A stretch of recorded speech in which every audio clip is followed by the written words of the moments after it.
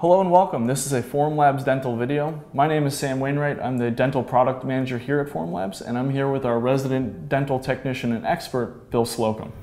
Thank you, Sam. Today we'll be speaking about the Formlabs digital denture, the latest dental offering for the Form 2 3D printer. In this video, we're going to go over three main topics. We're going to give an introduction to the 3D printed denture and what it consists of. Second, we're going to go through briefly some CAD considerations on digital teeth libraries and cards. And third and finally, we're going to go step by step through the manufacturing workflow and how you actually 3D print and process these dentures. Digital dentures have been the buzz in the dental industry for a few years now. We're excited that it's actually becoming reality. At Formlabs, we're launching 3D printed denture solutions that make clinical, economical, and business sense. 3D printed dentures are made in two parts: the base and the teeth. And initially we're launching one shade of each, and we plan to have many shades of base and teeth released in the upcoming year. Denture Base LP is a denture base resin, and Denture Teeth A2 is a denture teeth resin. If you are looking for a detailed step-by-step guide, please refer to our 3D printed denture application guide. Formlabs Preform software will accept any open file type from DentalCAD software. We've been mainly using 3Shape here at Formlabs for digital dentures so far, but with any CAD software, it's really important to consider what tooth libraries are used and what output they will produce.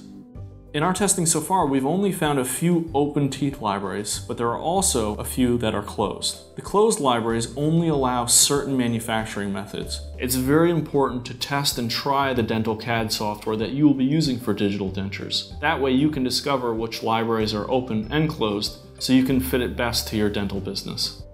In this section, we're going to go through the workflow and how to post-process and finish a 3D printed denture from the Form 2. We will be picking up right after the parts have been removed from the build plate and washed. We will be starting with removing the supports from the denture base and the denture teeth.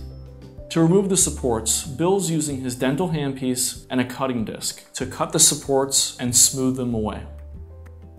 After the supports are removed, you'll notice that our teeth are splinted together, and we've found for the best aesthetic results, reduction of the interproximal connection will help make a more natural look.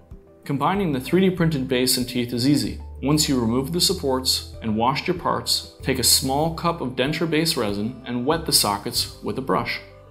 Place the teeth into the sockets starting from the posterior. Press the base and teeth together with one hand, and with the other hand, use a handheld UV cure light to tack the parts together. Continue repeating this process and move across the arch and forward until complete. You can also add denture base resin to the interproximals or remove excess resin if needed. To finalize the connection of the teeth and base, the denture should be cured in a form cure. The denture should be placed into a 4-cup Pyrex container filled with glycerin and submerged. For 30 minutes, the denture should be cured in a form cure, then flipped over for an additional 30 minutes of curing, for 60 total minutes. During this final cure, the two parts become one. Once the denture is fully cured, simply polish it the same way you would a traditional denture. Using a rag wheel with pumice at low speeds will help it smooth the prints without flattening or removing characterization. Finally, using an acrylic high shine at high speeds yields a truly impressive result. Yeah, the process to combine the base and the teeth through luting is actually pretty easy. It's definitely much easier than setting teeth by hand in wax and processing in the traditional manner.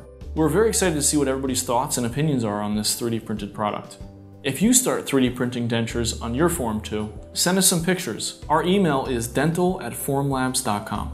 We'd love to see what everybody's doing. I bet people are going to do some pretty incredible stuff with this technology. This has been a Formlabs dental video. We really hope you enjoyed it and it's been helpful. My name is Sam Wainwright. This is Bill Slocum.